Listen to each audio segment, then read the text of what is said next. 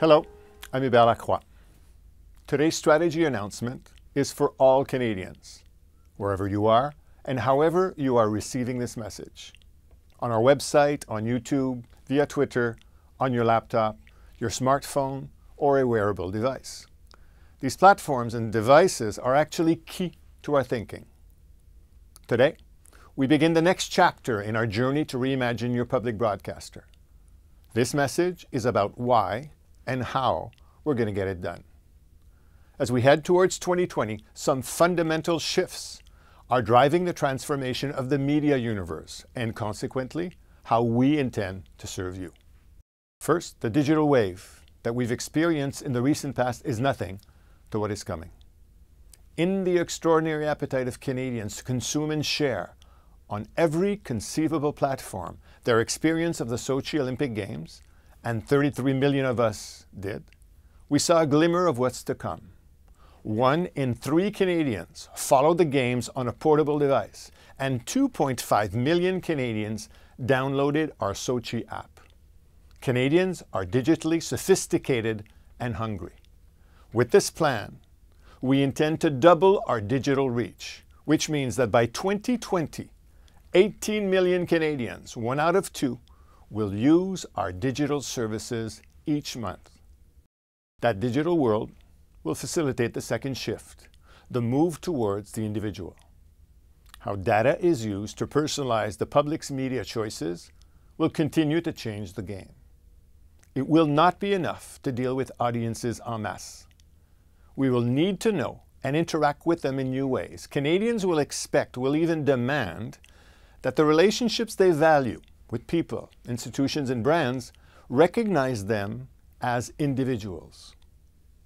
By 2020, 3 out of 4 Canadians will answer that CBC or Radio-Canada is very important to them personally.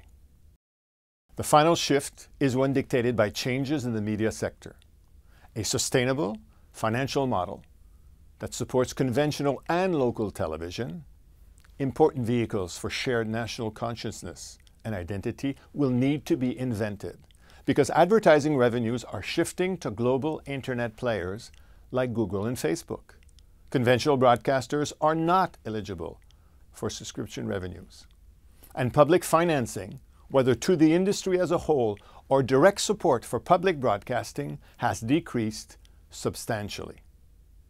Conventional private broadcasters are not profitable, and we at CBC Radio-Canada have had to downsize 3 times in the last 5 years. The system is broken. Meantime, as these shifts are happening, large numbers continue to watch television and listen to radio in traditional ways.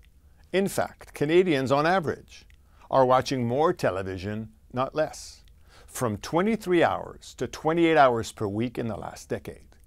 So, these services will continue to be relevant and essential in this new media universe. We're actually moving from a conventional world whose model is declining towards a new world that cannot yet pay its own way. Which brings us to a core feature of our plan. Audience behavior, advertising models, and methods of production are shifting more quickly than the industry can adapt. If we are to fulfill our mandate in the years to come, we must immediately begin a fundamental transformation. We must, and we will become a smaller, more scalable, and more agile broadcaster. And that means that we will need to make more choices. It also means that we need to pay attention to the business environment and to have the courage and conviction to adjust our plan as the pace of change accelerates. So, how do we make these choices? First, we listen. In an online questionnaire we recently put to you, we heard loud support, but we also heard concern and we heard frustration. Those comments are on our website. Conversations. That will be a way of life for us as we head to 2020.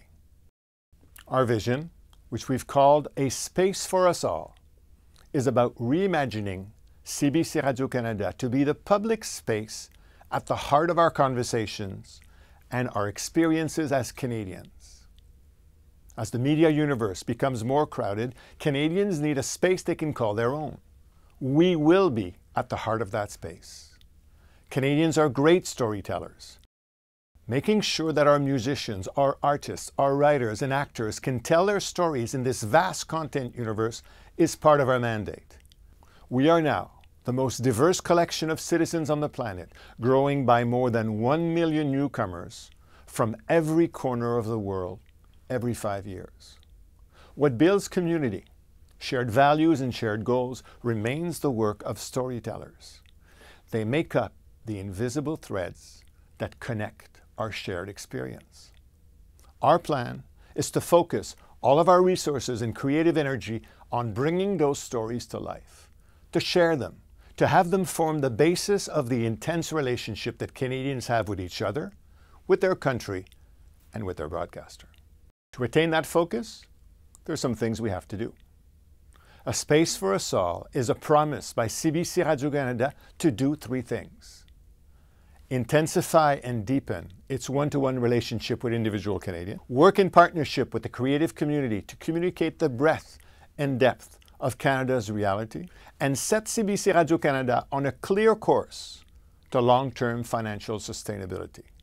This reimagination can be divided into 3 buckets: content, infrastructure, and people. Our content will bring programming on both networks that is distinctively Canadian. It will be smart, different from the private broadcasters, creatively ambitious, and risky. On both CBC and Radio-Canada, we will invest in primetime television. We will build on success of our talk and information radio and offer a variety of music choices on our radio and online music services. We will also enhance multi-genre, multi-platform offerings such as Ici 2.tv. Content for mobile consumptions across all genres and platforms will be a priority. New services in particular will increasingly tailor their approach to mobile users. Locally, we will also be moving to a mobile-first approach, inverting our traditional content priorities and rethinking the role of television news by connecting with audiences across mobile and digital platforms during the day and not just at supper hour. And to make this investment, we will establish baseline services in all the regions we serve. Incremental enhancements will be added in some markets based upon defined criteria such as mandate, service to minority language communities, success with audiences, and revenue opportunities. We will not reduce our geographical footprint. In fact, this approach may allow us to expand on it, but we will reduce costs, and there will be changes to the nature of our services. We're also announcing a shift from producer to multi-platform broadcaster. This means significantly reducing in-house production, except for news, current affairs, and radio. This transition will commence immediately at CBC. At Radio-Canada, streamlining measures with an emphasis on flexibility will be examined with a view to progressively attaining the objective in the near future. Collaboration with the independent production community in a business relationship which respects our challenges will be key. Our basic sports offer will be multi-platform sports journalism. In addition, we aim to continue, just as we did in Sochi and as we will in Rio, to use a partnership approach to bring the Olympic Games to Canadians. And between the Games, we would focus our sports acquisitions only on select Olympic sports, but always in a fiscally responsible way. In order to achieve this content approach, our second core strategy targets infrastructure. We will modernize and shrink operations. We will become a scalable organization better able to expand and contract as needs dictate. A key part of this initiative is to cut our real estate presence in half. And reducing our infrastructure costs also means reducing our costs in production facilities and equipment, IT, telecom, transmission and distribution, and mobiles. Finally, our third core strategy on people and culture sets out to simplify every part of CBC Radio-Canada. to increase our responsiveness, alignment, and empowerment. We must not only be smaller in terms of infrastructure, but also in terms of people. 1,000 of our people are now eligible for retirement. Through attrition, we lose about 300 employees a year. By 2020, we expect to have between 1,000 to 1,500 fewer employees, and we will get there in careful steps, balancing the needs of a new CBC Radio-Canada with the impact that these changes will have on our people's lives. The creativity and passion of our workforce will always be critical to our success. Over the last few years, we've had to resize the public broadcaster too often. This cannot continue. One of our prime objectives now is to find the ways and means that ensure a more certain financial future for CBC Radio-Canada. And this plan allows us to achieve a sustainable financial model for the plan's duration, assuming that our government appropriation remains stable over the next years. That sustainability will include setting aside 5% of our commercial revenues to help manage financial risk or to invest in strategic initiatives. We are, in fact, setting up our own line of credit. And that brings me back, full circle, to the starting point of this announcement. The three big shifts that are the inspiration for this strategy: the digital, the individual, and the sustainable. We will know that we've achieved what we set out to do when we have doubled our digital reach, when 3 out of 4 Canadians declare that they have a strong attachment to their broadcaster, and when we are smaller, scalable, and high impact. How will we get there? Well, every day for the last 6.5 years, I have come to my office inspired by the knowledge that I work with the most passionate and dedicated workforce that I could imagine. Whether they are making you laugh or cry, telling you the results of an election, or bringing you images from Ukraine, these people love what they do. Even in these difficult times, they sweat blood for public broadcasting and get up in the morning and do it again. So, the goals that we set for ourselves are high. To achieve them, we will need you to be as passionate about your broadcaster as we are about our country. It is yours to shape.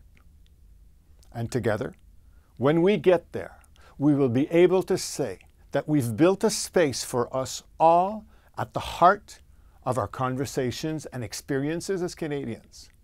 And we will have built a new CBC Radio-Canada for a new age that is relevant, sustainable, and important to our country.